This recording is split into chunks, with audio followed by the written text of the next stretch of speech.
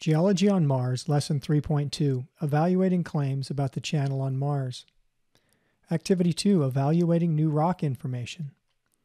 Here's what your student screen looks like for this part of the lesson. In the last lesson, we placed evidence on the evidence gradient. The evidence on card E was collected by spacecraft above the surface of Mars. We'll now learn more about the channel on Mars from the perspective of NASA's Curiosity rover. It travels the surface of Mars and sends images back to Earth. Curiosity has many different kinds of scientific instruments on board, including a camera that takes high-quality images of Mars' surface. Since NASA scientists were interested in this channel on Mars, they sent Curiosity to explore the surface near the channel. We will look at an image of rock found near the base of the channel. New information from NASA about the channel.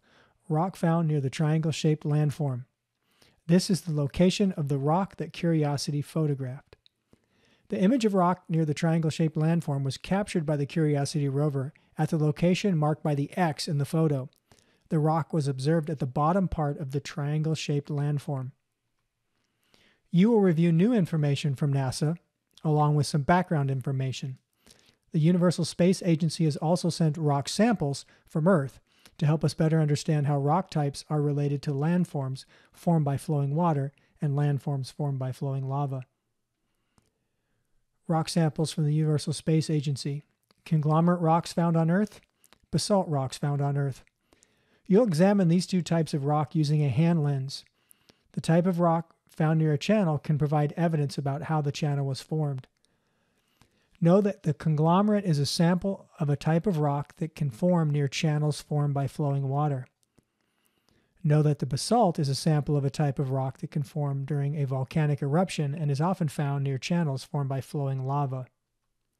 Discuss your initial ideas about these questions. Which rock type do you think the Curiosity rover found? Why do you think this? How can this information from Curiosity help us be more confident about whether lava or water formed the channel on Mars? You'll observe the rock samples, analyze and discuss the new evidence, and record your thinking.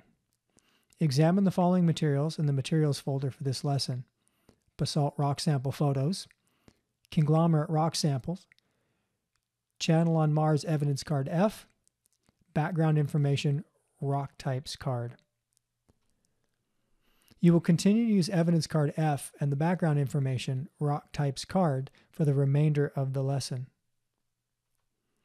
End of activity. Be sure to complete all your student work and Amplify for this activity before moving on.